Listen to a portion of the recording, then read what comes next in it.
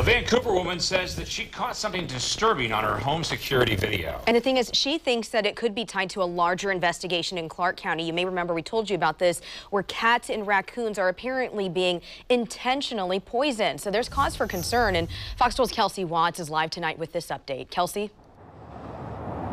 Well, a couple of days ago, Donna Larson woke up to find a bag of cat food out in the driveway in front of her complex right here. So she went back to look at her video system, and here's what she saw.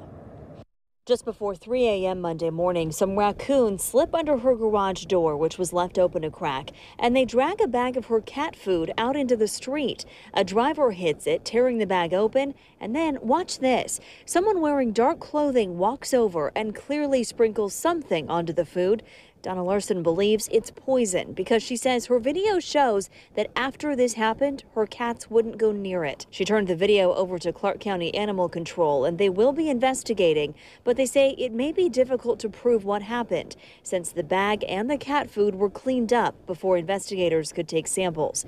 Clark County Animal Control is already investigating several cases across the Vancouver area where cats and raccoons have apparently been intentionally poisoned or killed. They say it's happened in the Houck neighborhood northwest of downtown, in the Fisher's Landing area in outer southeast Vancouver, and some raccoons were even killed and placed in Fircrest Park near I-205 in Mill Plain. Donna's home on Falk Road is within that area, but Clark County Animal Control says it has not gotten any reports of dead animals in her neighborhood. And right now, they don't know whether this is connected.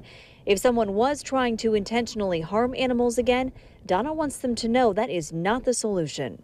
I really was hoping that none of the raccoons ate it, that no cats ate it, and I was also really concerned because the kids had touched the bag. I think that poison is just, from what I've heard, a horrible way to die, and it's not how you get rid of pests or raccoons. It's not what normal people do.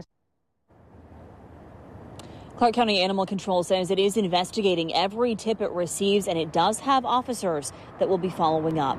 Live in Vancouver tonight, Kelsey Watts, Fox 12 Oregon.